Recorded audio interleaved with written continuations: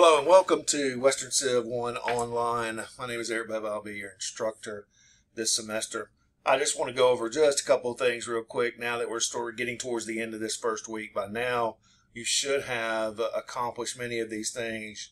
You should have been in and read your syllabus, taken a look at the introduction module, learned about the proctored exam and proctored exam testing, and started to work on some of these assignments. And you guys can see that some of you have already turned these in, and that's good work. I just want to go over just a few things. I'm not going to spend a whole lot of time on the syllabus because you can read that on your own. But I am going to show you that the syllabus actually lives in two places. We have our course syllabus, which is always available to you under the syllabus tab. But in the introduction module here, and hold on, I want to make myself a student so it looks like what you see.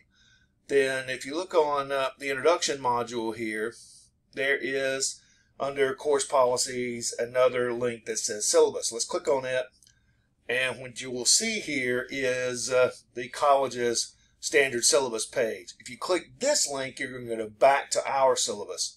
But if you scroll down here, you're going to see some of the important policies that you need to go in and take a look at, including the attendance policy, academic honesty, emergency procedures, things like that. But the most important thing to probably take a look at is the attendance policy. Hines has an attendance policy that's state mandated. If you click on the excessive absence button there, you'll get to this chart. This is a virtual class that meets, technically it meets once per week, but it's a 16-week, so you can miss 4 times. You can have 4 absences. And remember that attendance is taken in this class on Sundays based on if you have turned in all your assignments or not. So I take attendance really on Monday after I grade everything, and that's how attendance is done. If you are missing assignments, you're also going to be counted absent.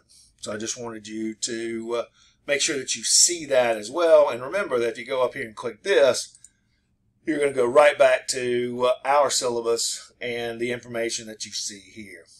The other thing is that online classes run through modules. People who are the first time taking an online class, they tend to, and I'm going to go here and show you, kind of gravitate to this to-do list over here, and they don't ever move really off this page. They just simply try to accomplish the tasks that they see here. Well, classes really run through modules, so let's click on modules.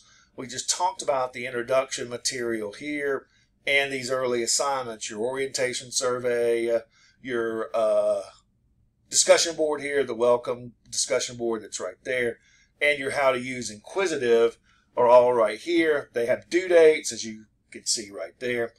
And so that is how courses run. You have supporting material usually up here, and then your assignment. So if we scroll down to our chapter 1, for example, then you have the link to the textbook for you to do your textbook reading. Then you have resources like author videos, an outline, a PowerPoint, flashcards. Then you have assignments.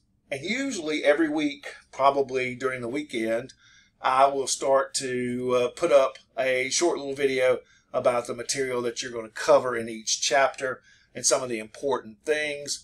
I'll probably just use the PowerPoint to kind of go through and show you some of the important stuff that you'll see during that week. If I were you, then I would print out either the outline or the PowerPoint in a way where you can take notes with it. And as you read your chapter on your own, I would jot down some important stuff, especially the important stuff that I might mention to you in our little mini lecture that I'll try to put up every week. And I hope to be able to do that sometime this weekend.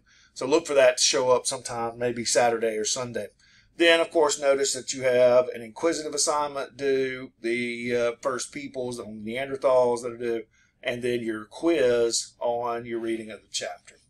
So you'll start to see that stuff pop up, and that will help guide you through the course. Now, remember, to access your textbook, you click there. Then you should be able to get in and read your textbook. So far, everyone looks like they're doing well. I go in and try to check every day to make sure people are turning in things. So all of you look like you're doing a great job.